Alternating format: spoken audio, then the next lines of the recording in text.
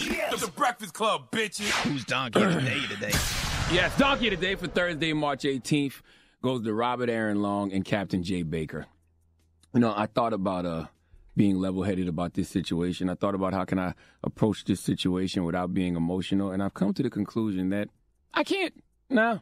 It's impossible. If you're not pissed off about these white domestic terrorists, I have to ask, what the hell is wrong with you? Okay, white supremacist violence is and always has been the number one threat to our society. Okay, last year, the Center for Strategic and International Studies said white supremacist groups have carried out a majority of terrorist plots and attacks. 67% of all terrorist plots and attacks in the first 8 months of the year last year were done by white supremacist groups, okay? The Department of Homeland Security, I repeat, the Department of Homeland Security last October said white supremacists remain the deadliest U.S. terror threat. The report said since 2018, white supremacists have conducted more lethal attacks in the U.S. than any other domestic extremist movement. Yet, the media don't act like it.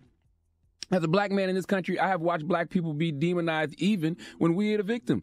Mike Brown, rest in peace, 18 years old. Darren Wilson described him as a demon. That was his exact words. He said verbatim, it, not he, it looked like a demon. Okay, Darren Wilson said he felt like a 5-year-old holding on to Hulk Hogan. Meanwhile, Darren is 6'4", Mike Brown was 6'4", Darren was 210, Mike was 292. Yeah, there was a weight difference, but guess what, Darren? You had a gun, okay? But my point is Mike Brown was demonized. Trayvon Martin, 17-year-old, victim, killed by George Zimmerman. All he had was some Skittles and some iced tea.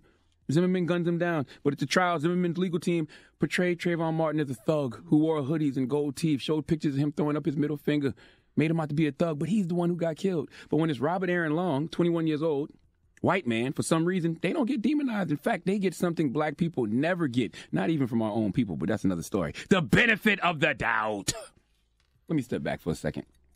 Hold on, take a sip of my Starbucks. Let me step back for a second and let y'all know what Robert Aaron Long did. Let's go to WXIA NBC 11 for the report, please. Now to new developments in the deadly spa shooting rampage. The man suspected in the killings will not have a court appearance today. The Cherokee County Clerk of Courts telling us that Robert Aaron Long's court appearance has been canceled. No reason given. Authorities say the 21-year-old confessed to the killings that left 8 people dead and 1 critically injured on Tuesday. The majority of the victims, Asian women.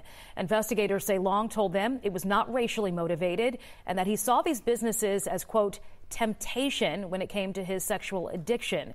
The shootings taking place at 3 separate spas, 1 in Cherokee County and 2 in Midtown Atlanta.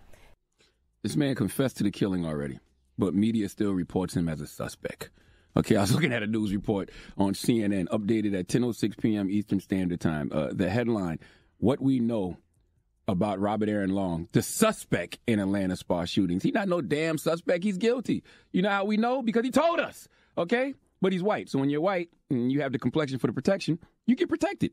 Now, I want you to keep in mind how we as black people get demonized in the media. Think about how they described, you know, the Trayvon Martins and Michael Browns of the world. And now listen to Captain Jay Baker describe Robert Aaron Long. I spoke with investigators, they interviewed him this morning, and they got that impression that, yes,